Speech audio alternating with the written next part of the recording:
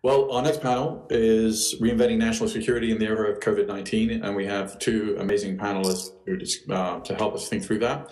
Undersecretary Flournoy is, of course, former Undersecretary of Defense for Policy.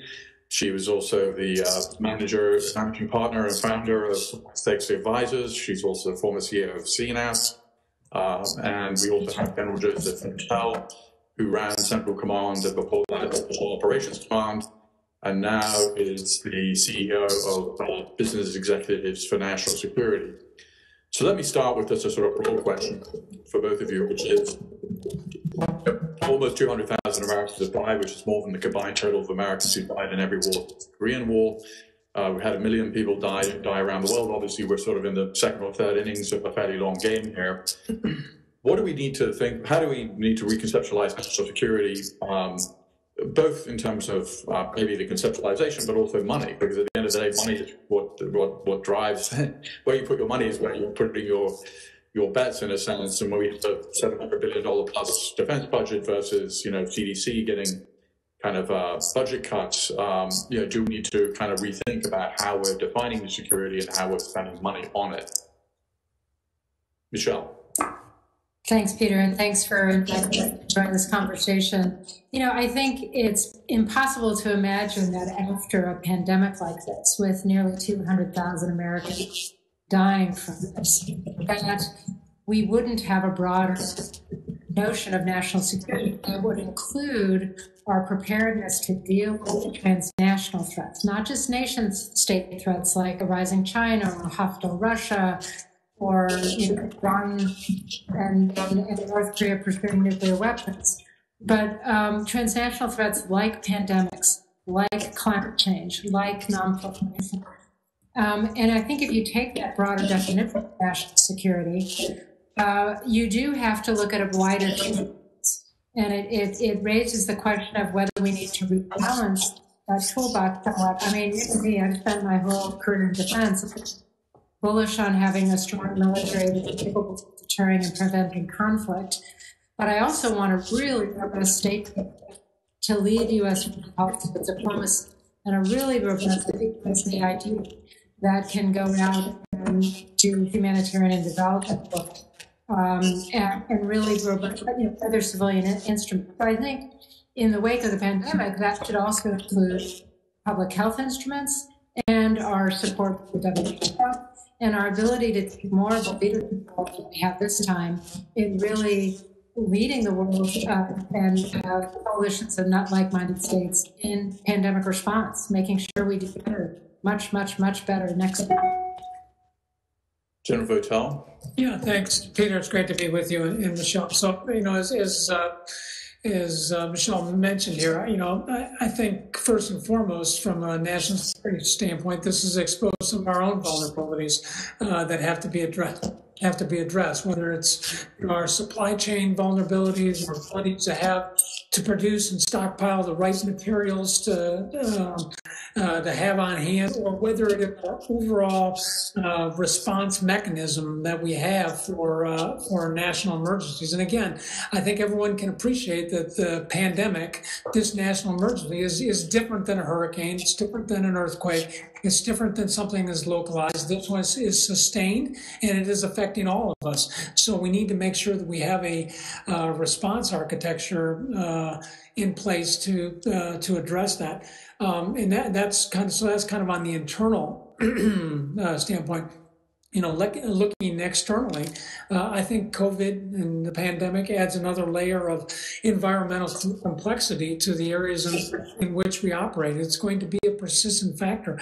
I mean, I think we've already heard service chiefs and others talk about this aspect, the fact that they will have to continue to operate in an environment that is characterized by a persistent virus.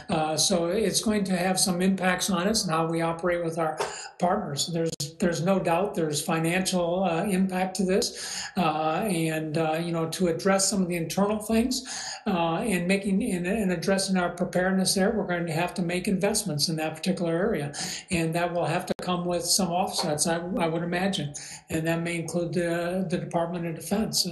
I certainly hope that any of those decisions will be made very carefully and deliberately, with looking at the future impacts. But I do think this does change our environment, our security environment, for those reasons, and the fact that it's exacerbated our relationship with China at an important juncture. So I think there's no doubt we're going to have to reconceptualize how we look at national security in this environment. Related to that, we're in a kind of unusual era of civil-military relations, where you, General Votel, for instance, have publicly criticized the president for withdrawing troops from Syria. You've also made some sort of more general statements about kind of upholding the Constitution.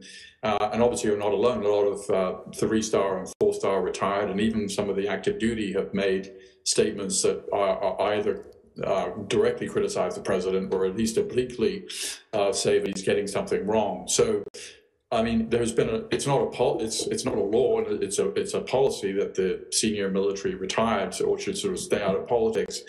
Are we creating some kind of bad precedence in a sense, or is the time that we're in necessary that you have to make these kinds of statements? So when I say you, I mean I'm talking about there are dozens of retired 3-stars and 4-stars who've made various kinds of statements in the recent years. Well, yeah, I think it's a very fair and good question. First off, I don't think there's a rupture in civilian-military relationships. I do think that the current environment of polarity, the lack of belief and understanding and support for the institutions which have undergirded our democracy for a long time have perhaps brought this to the forefront and put it in some level of tension. But I don't think there's a rupture in place, and I certainly have written on topics that that I thought were important to me.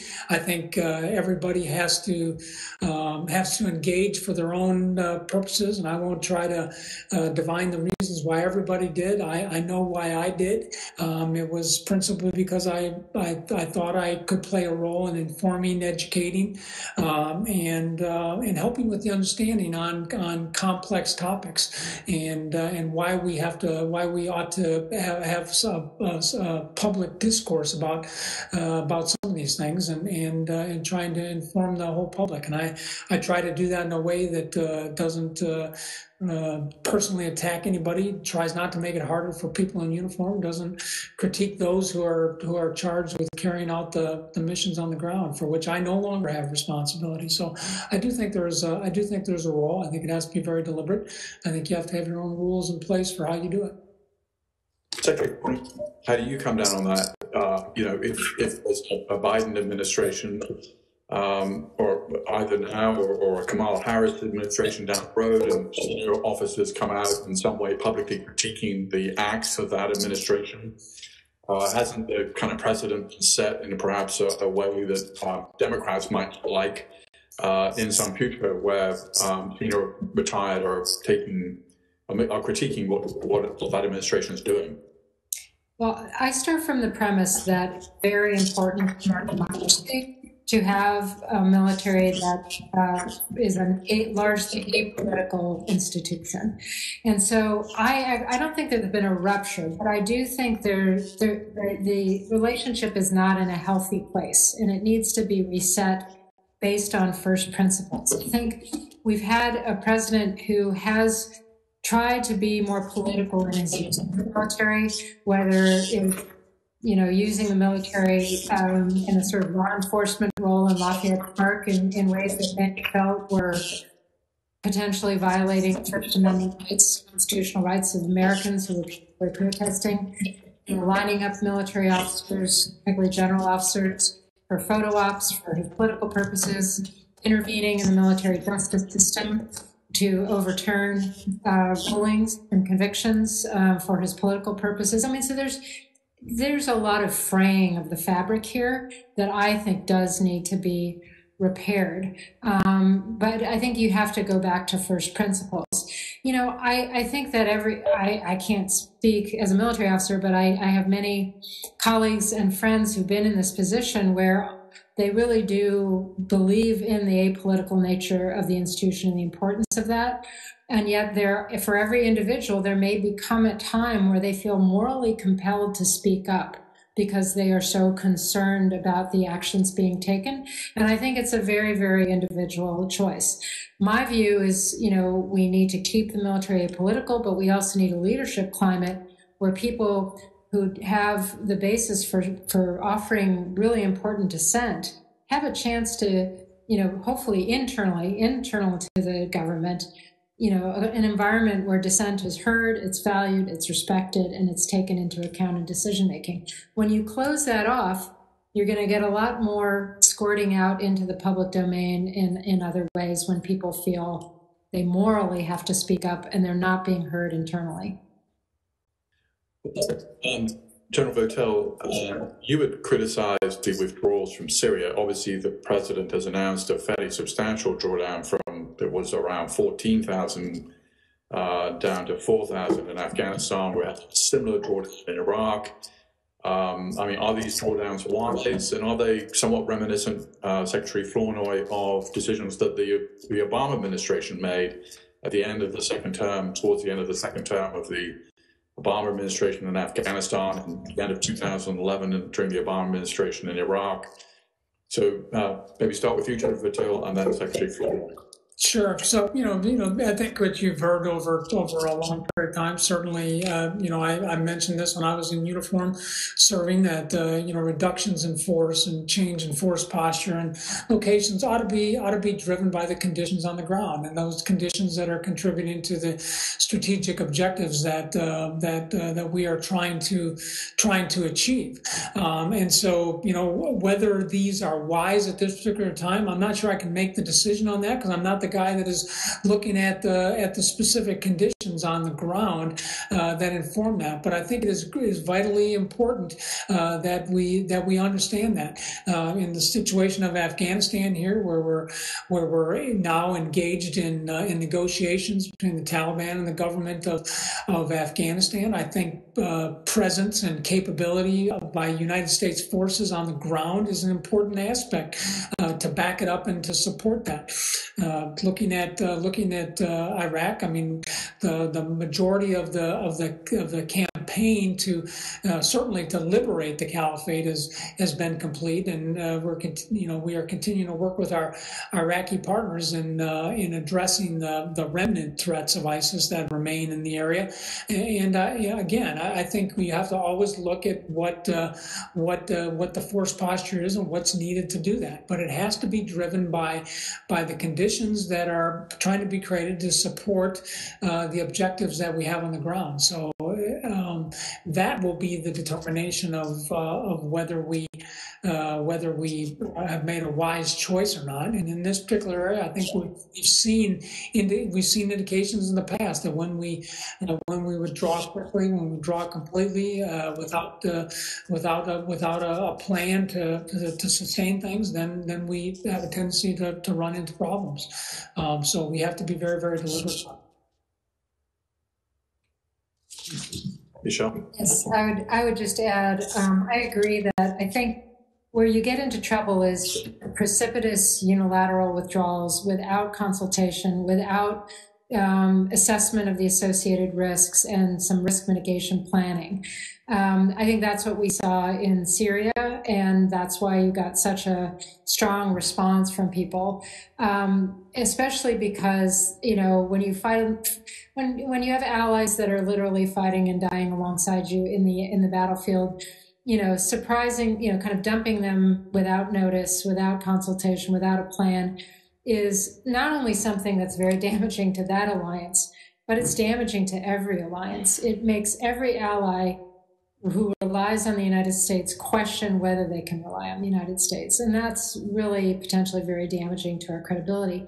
I think in Iraq, at this point, I'm like General Votel, I'm out of government, I haven't seen the analysis, but it seems to me that if we're consulting closely with our Iraqi partners and the coalition, that it's possible to manage some degree of drawdown while supporting the security assistance and cooperation mission of continuing to advise, assist, train, equip the Iraqi forces there.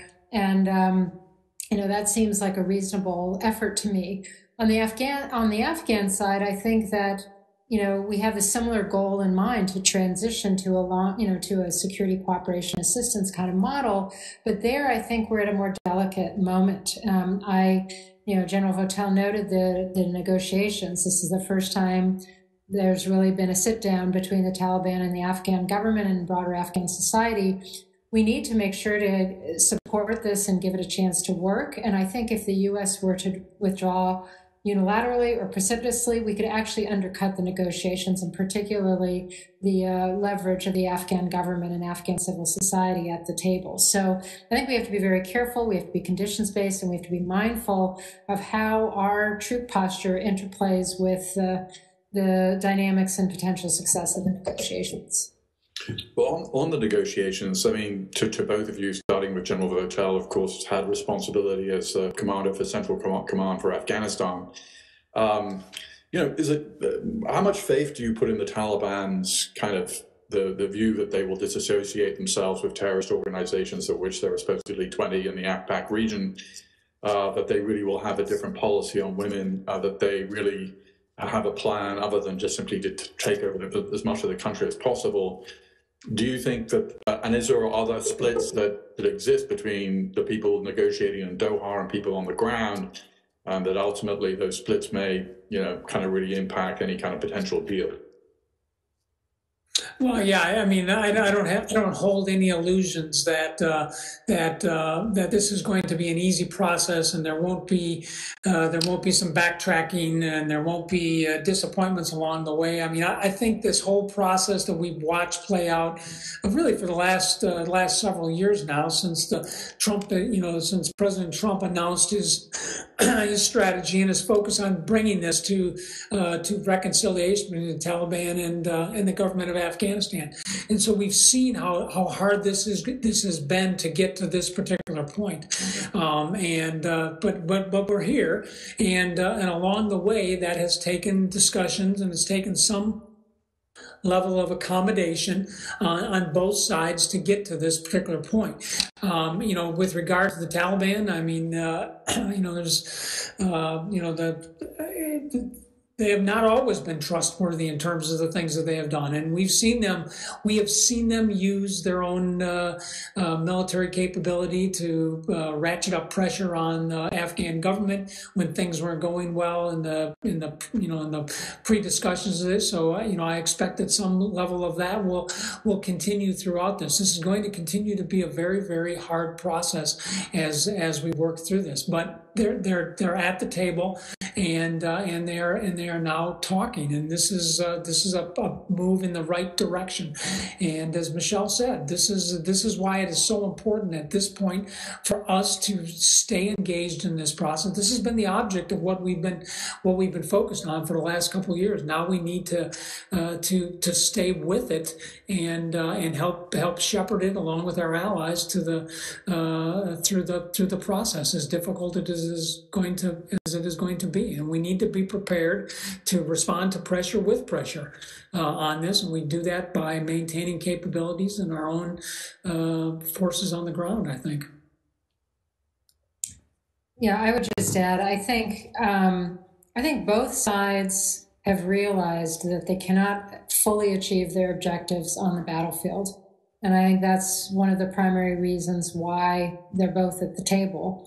I think both understand that if the talks break down, the most likely, and if they lost the support of the international community, it's sort of condemning themselves and their country to years more of civil war.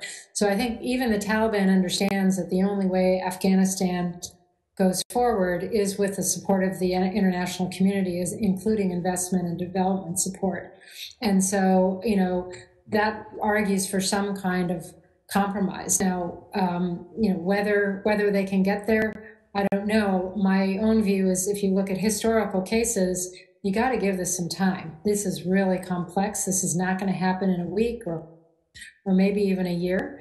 And I just hope that the international community has the staying power to hang in there, to use the leverage we have, as General Votel mentioned, but to not get frustrated in a month's time and say, forget it, we're done. Because then I think we would make, it would be an unfortunate set of decisions and outcomes that would follow from that. Secretary Flournoy, when historians write the history of the Trump sort of national security foreign policy, will they say that the Trump team largely got the kind of China threat, they kind of scoped it appropriately, even if the tactics weren't always correct?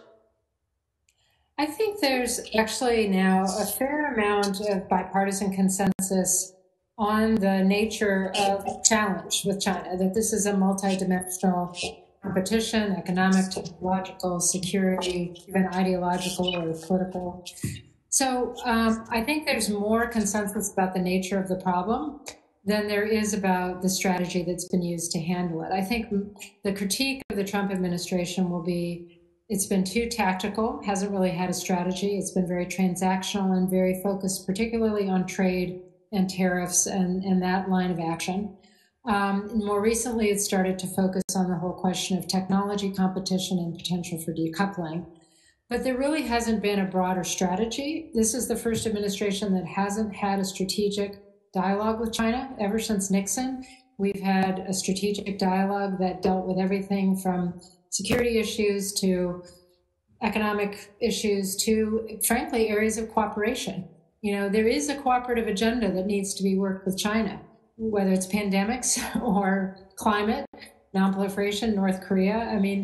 So this is a relationship that has to be, you have to both deal with the fundamental competition, but also try to prevent that from becoming conflict as you also try to work on cooperative areas. That's a very nuanced approach that has to require some pretty strategic thinking. And I think that's been lacking. The other thing I'll note is in my experience, the best way to influence Chinese behavior is by with and through our allies. When we show up as 20 like-minded states to push back on some bad Chinese behavior, whether it's in the South China Sea or in the trade there, we tend to get results. When the U.S. does it unilaterally, we're much less likely to be effective. So I think there's a missing piece of really working the allied dimension of our approach going forward. Well, just to quickly follow up on that, the Trans-Pacific Partnership was something that the Trump administration pulled out 5 days into the administration. And it seemingly because they misunderstood, Trump may have personally misunderstood what it was supposed to do. So in a Biden administration, would that be revived?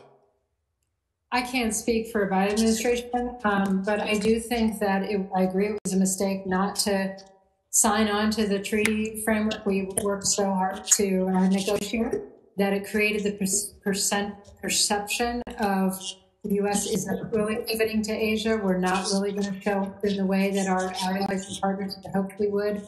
I do hope in a new administration that there will be consideration given to, is that a framework the U.S. could join? Is there a way to build on that framework and couple it with some investment in recalibration of our own workforce and economy as we try to rebuild that, to actually get us to the point where we could be part of that framework.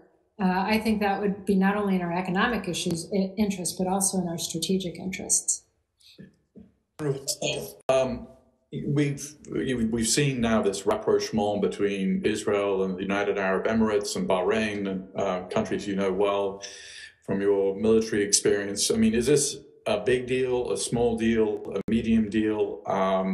Obviously, Egypt and Israel fought two pretty powerful wars when they made peace between Anwar Sadat and Jimmy Carter and Bergen. Where would you score this?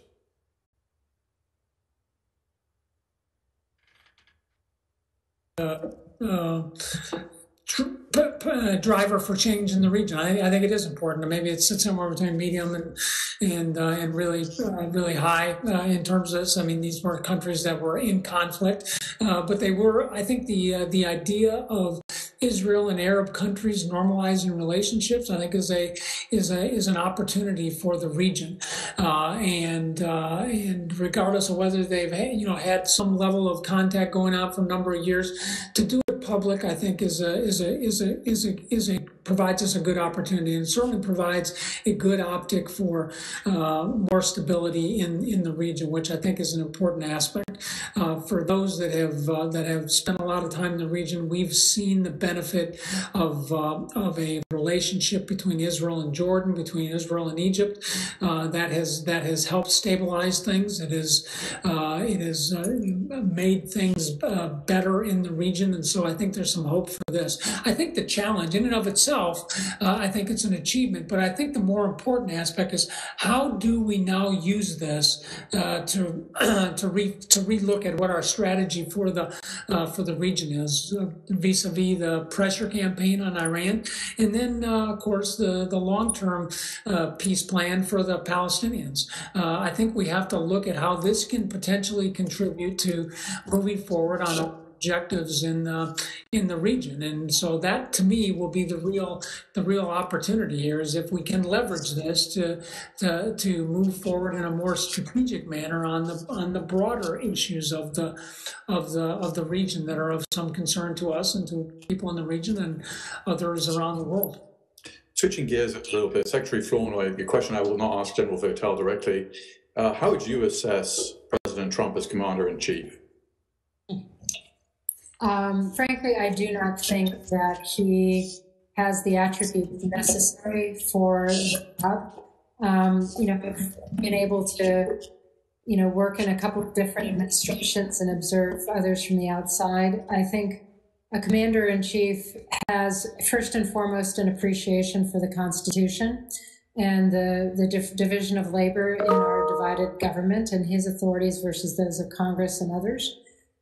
He has an appreciation for the importance of keeping the military out of politics and not misusing them as a political tool.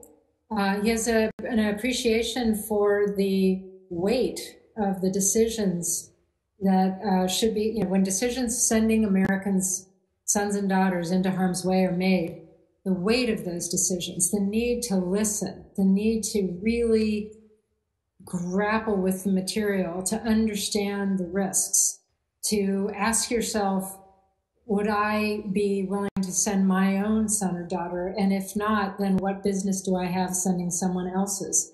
The willingness to hear dissent, to make sure that you really look at things from all different angles, and you can use that dissent, even if you don't agree with it, to be more aware of the risks and have an opportunity to mitigate some of those risks. So temperamentally, intellectually, and just in the way that he has operated, he's a very transactional, tactical leader, who I think probably one of his weakest areas of job performance has been in the commander-in-chief role.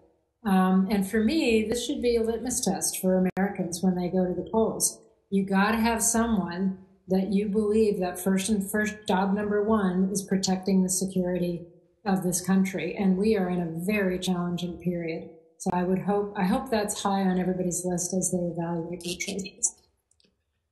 I'm going to move a little bit to some of the questions that are coming. General Votel, did you have something you wanted to say? No, I'm good. So a question from a leading Pakistani journalist, Imtiaz Gul, which is a good question, and it also relates to something that General Votel just mentioned, which is, let's say President Trump does lose the election, what happens to the Taliban peace process? And related to the Iran agreement and pressure campaign that General Votel mentioned, I mean, part of the nature of our business, of our electoral process, is that you can have these changes every 4 years. And unless you have kind of ratified by the Senate treaties, things can change, whether it's the Paris Climate Agreement or the Iran nuclear agreement. And that puts our allies and our enemies, I think, it's hard to predict what we're going to do. And, not through anybody's particular fault, but just for the nature of the system. So starting with the Taliban peace agreement, I mean, obviously neither of you are involved in those negotiations right now, but Any thoughts about, what a future, if other administrations will continue this as a kind of bipartisan consensus around these negotiations? I'll start with you, Secretary Flournoy. Yeah, my sense is that there is a very good degree, solid degree of bipartisan consensus supporting giving this a try, giving the negotiations a chance to be successful. We are out of good options here, and this has been a very long and costly and painful war. So I think you'd find, again, I can't speak for a future administration, but I would be surprised if there wasn't wholehearted support for the negotiations, and frankly, maybe even a doubling down in terms of putting more U.S. diplomatic effort and capital into trying to move them forward, to bring the region together, to support the negotiations, to reduce the risk of spoiler activity on the margins. So I can't imagine, either administration walking from it. Well, I can't imagine a new administration walking away from it. I do worry that President Trump, he's made it very clear that he wants to bring troops home from a lot of places. I do worry that he'll wake up one morning and say, I'm done with it. We're coming home. Damn the consequences.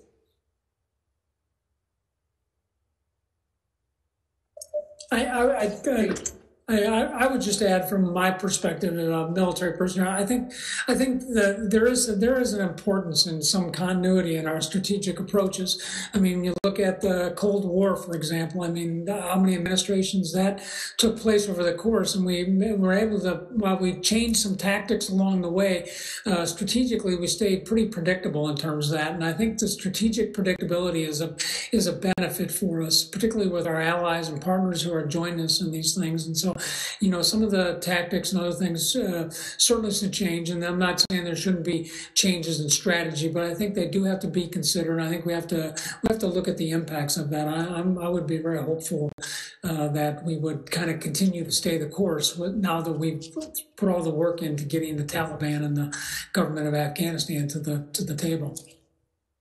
Question from Stephen Shapiro, which is, what is the proper role for the intelligence agencies? The questioner asks, mentions that the DIA, General Ashley, apparently sort of predicted some of the COVID issues early on, or said that there would be, large-scale consequences. So what is the proper role of the intelligence community in providing strategic warning about pandemics, starting with you, Secretary Flournoy? I think the intelligence community has a very important role to play, but I think the primary warning tends to come from our public health infrastructure and experts, and I think and comparing notes in organizations like the WHO. I mean, I'd be the first person to say that the World Health Organization needs some strengthening and reform. But the way to get to that outcome is not to abandon it in the middle of a pandemic, but to reinvest in it, to get it to a better level of performance. I think the U.S. missed an opportunity to play a leadership role, whether it was leveraging the WHO or the G20 and so forth, to coordinate a much more coherent early response that might have made a difference in terms of saving lives around the world and certainly saving lives here at home. So I do think the intelligence community has a role to play, but I also think that has to be paired with the public health warning system, which is really kind of the front line of defense. General Votel, any thoughts? I agree with Michèle. I think that's exactly right. I think the intelligence community can play a very strong supporting role for all members of the interagency here, and in providing them the necessary background information and other things that they need to make judgments and turn that into information for the public to understand what is happening. I don't think the intelligence community can do a better job of warning everybody in terms of this, but I do think they have a role to play in supporting the broader agency on issues like this. To both of you, General Votel, who spent your life in the U.S. military, and Secretary Flournoy, working at the Pentagon, and your families, volunteered to be part of the U.S. military. The U.S. military, by and large, is a pretty well integrated organization, and historically has been a kind of integrating factor in American life. But at the 3 or 4 star level, it's overwhelmingly white and male. Let me start with you, Secretary Flournoy. How do you kind of change that? That's not obviously something you can flip or change overnight, but how do you change the culture, make it easier for people of color to get up into the 3 or 4 star ranks? Well, I think you need to really assess the entire pipeline from initial recruiting and accession through, selecting your specialty, through promotion path, through all the way on up. I think while the military has gotten better in the recruiting of a more diverse force, as you said, as people get promoted up into higher echelons, that diversity tends to diminish. Some of that is cultures where people of color get sort of encouraged to route into certain specialties that may not be combat arms, that may not be as competitive when it comes to promotion. Some of it may be internal bias. Right now, when you get a promotion folder, there's a photo of the person, and whether you're conscious or not, we're all guilty sometimes of the mini-me culture of, does that person remind me of myself, and therefore I'm more inclined to support them. So there's just, I think you really have to assess this current system's soup to nuts, and then really sustain leadership focus, changing, removing the obstacles, and keeping leadership attention on this. It needs, the creation of an inclusive culture, a diverse team and inclusive culture needs to be at the very top of our leadership criteria, for our evaluation criteria. If you have leaders who are not doing that, that's a problem, and that should factor into their promotion. And I would include in this the whole question of unequal treatment of people by gender, or sexual assault and harassment problem. I mean, this is a leadership issue, first and foremost. It's a culture issue.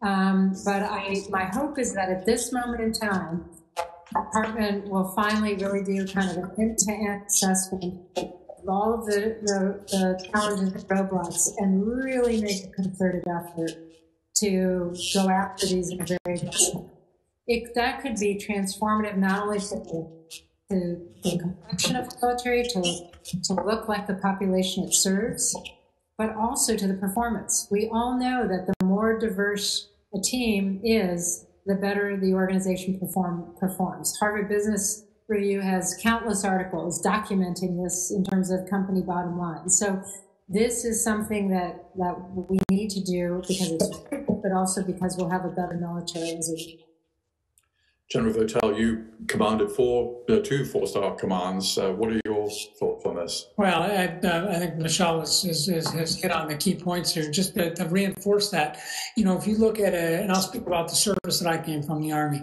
By the time an officer is selected for brigadier general, they have served anywhere from 24 to 26 years. So that right there highlights the importance of getting in the process early and having a development process and a talent management process that ensures that we are addressing all of the diversity aspects that we require in our leadership in our military forces. And then you just think about a 3 or 4 star. Back to your question.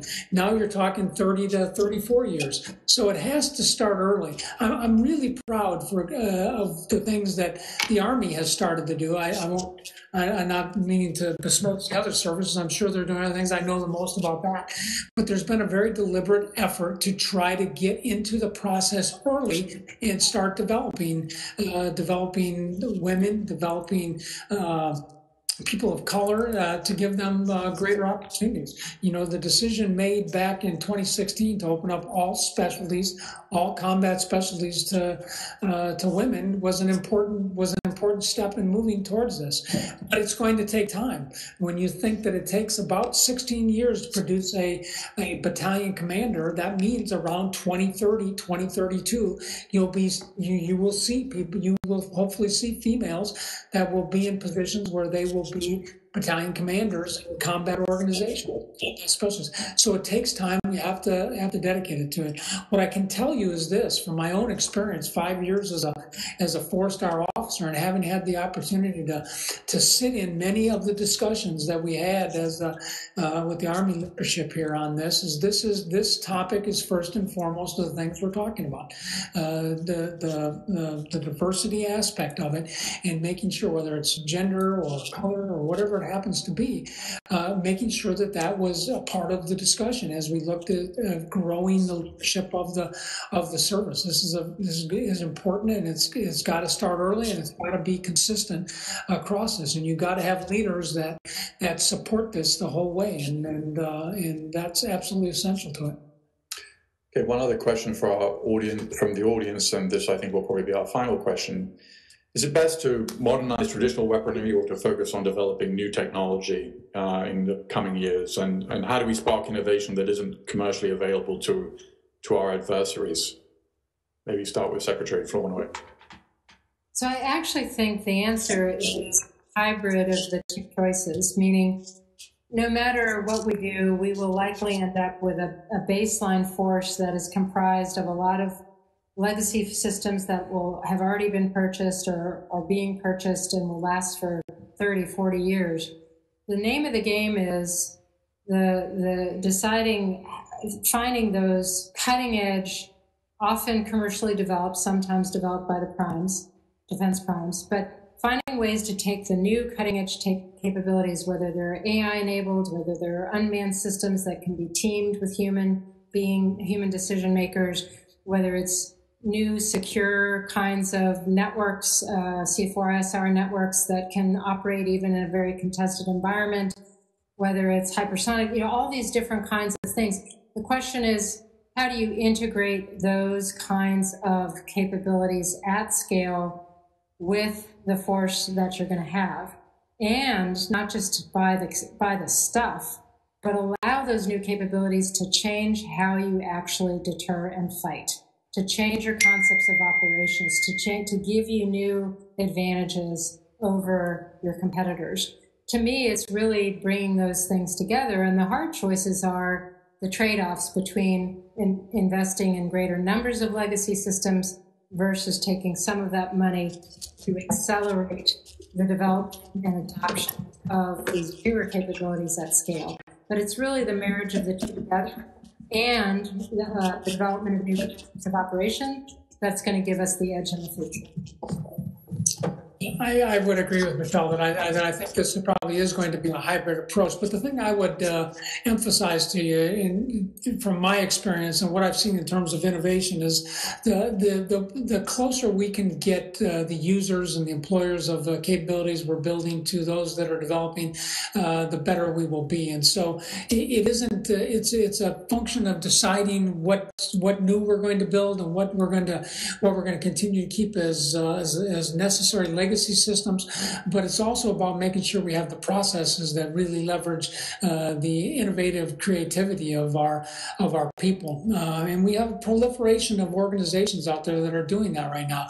DUIX, you have SOFWorks, you have AFWorks, you have NavalX, you have Army Futures Command, and I'm sure a variety of others out there that are really doing good and innovative work to try to bring the best capabilities forward that we need for the future. But we've really got to continue. We've got to look at all of that. We've got to make sure that it makes sense in terms of the overall approach that we're taking to buying things. It's great to have innovation, but if you don't have the system that can bring that in bring that into being and make it reality, then I think we will continue to have a problem. We'll continue to rely on legacy systems that cost a lot and won't be the necessary things that we need when the next adversary appears on our doorstep.